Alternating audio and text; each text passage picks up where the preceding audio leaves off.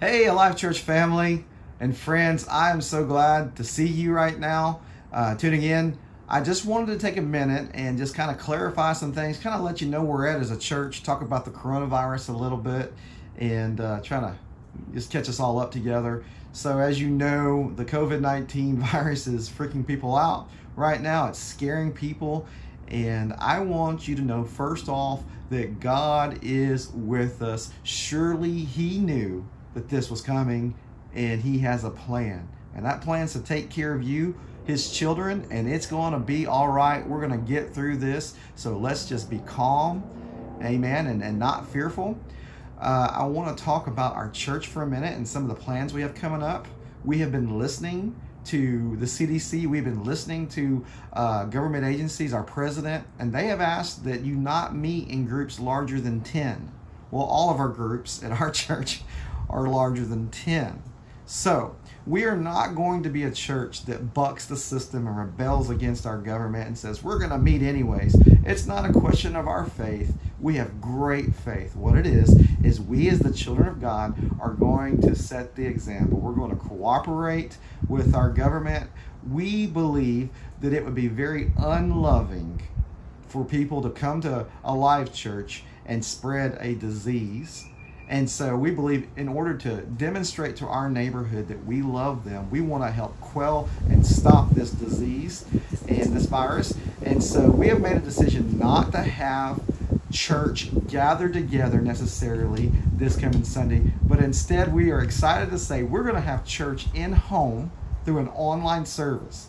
We're going to have worship, the preaching of the word. We're going to have some children's church ministry, all those kinds of things available to you at 10 o'clock Sunday morning. And you're going to get with your family and friends in your home, and you're going to worship the Lord together, and you're going to sing along, and you're going to hear the preaching of the word and be ministered to.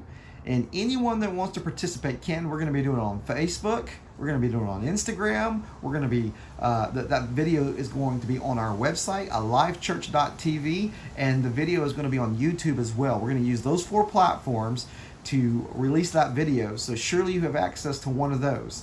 And then we've also made a decision, just for now, for this week at least, that we're not going to have our life groups and we're not going to have our youth service. We want you to be safe. We want you to be at home. We have faith in the Lord our God, but we believe it's best just to comply right now and do what's being asked of us, not to rebel. That's not going to accomplish anything. It doesn't make us a better Christian. It might enable the virus to spread, and we're not going to tolerate that. So that's coming up. It's going to be good. I also wanted to just give you an encouraging thought before we get off here, and that is I'm going to take the menorah, which represents in the tabernacle, and it represents in the temple. It was in the holy place. The menorah was this giant candlestick made of solid gold, and it had 7 lampstands connected into one.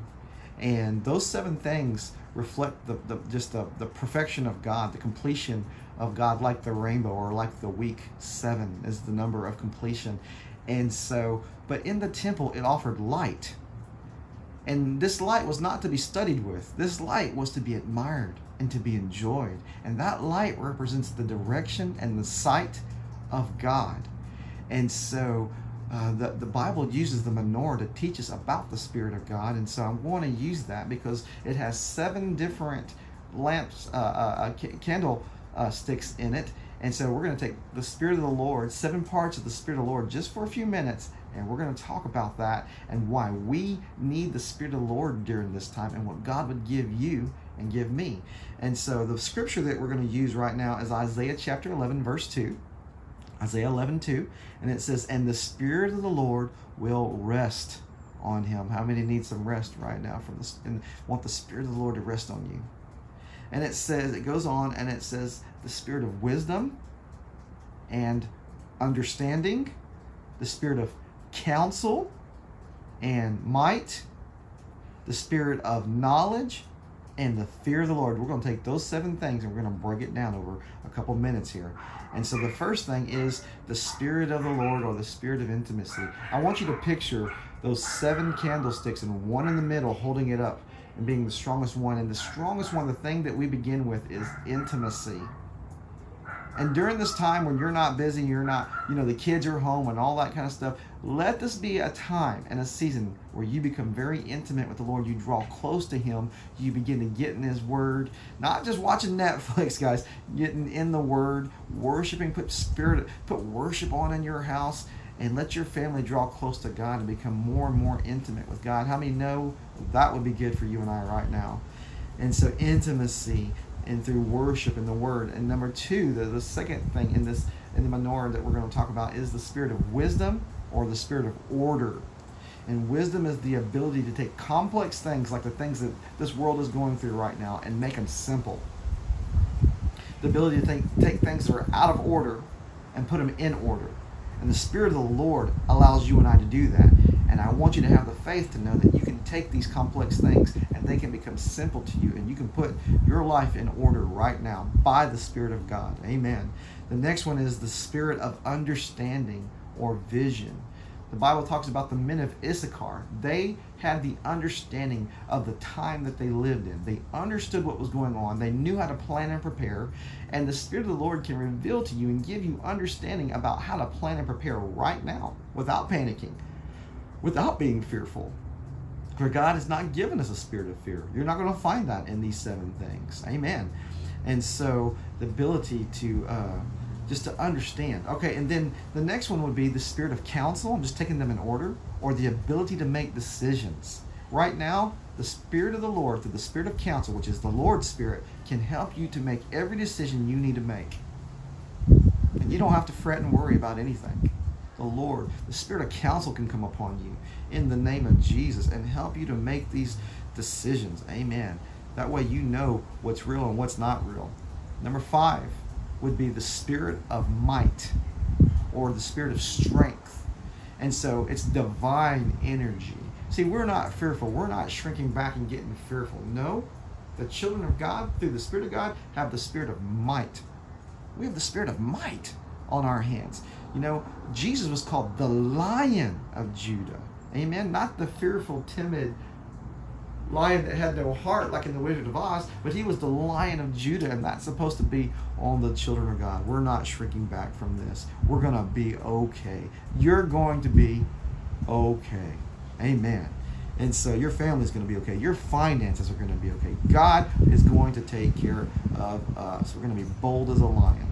The next one is number 6, the spirit of knowledge, or know-how. Filled with the spirit of knowledge and know-how. There was a man in the book of Exodus 31. His name was Bezalel. And Bezalel was commissioned with building all the stuff in the tabernacle. He was the designer, the engineer.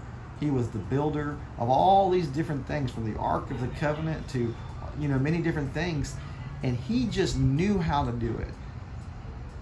There was no document sent in a PDF file. There was no blueprints. He just knew how to do what God wanted and how to do it right. And the Bible says that he was filled with the Spirit of God, giving him great wisdom, intelligence, and skill and knowledge of crafts.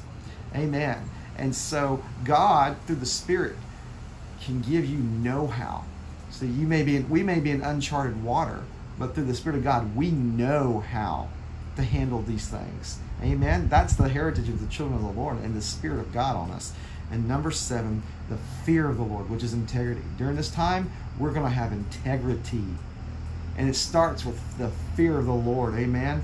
The Spirit of the Lord operates through integrity. And if you don't have integrity in your life, you don't have the Spirit of the Lord working in your life. So I encourage you, let the spirit of integrity to work through you. Amen. Through the fear of the Lord and making right choices, loving people, encouraging them, you're going to be okay. And so let the Spirit of God right now relax you. Just take a deep breath. Let the peace of God that passes understanding come on you, and let it relax you. This time and this season might be tragic for the world, but for the children of God, like at the Passover, when they put the blood of the lamb over the doorpost, it was a season of peace for them. Let it be a season of peace for us. And so remember, just recapping, that we're going to have an online experience this Sunday at home. We're not going to meet together. We're going to have worship. We're going to have the preaching of the Word. It's going to be on Facebook. It's going to be on Instagram. It's going to be on YouTube and at Church.TV. And so share it with your friends.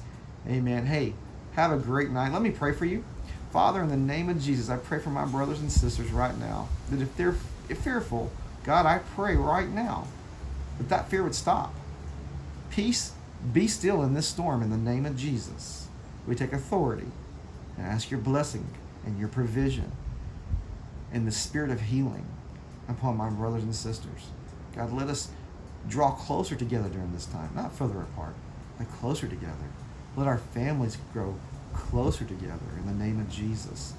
Lord, let this be a season of blessing. I pray, this is supernatural. I pray supernaturally that you bless my brothers and sisters watching this. And Lord, we give you all the praise and all the glory. In Jesus' name, amen. Hey, thanks for watching. Love you guys very, very much. Let's have a great week.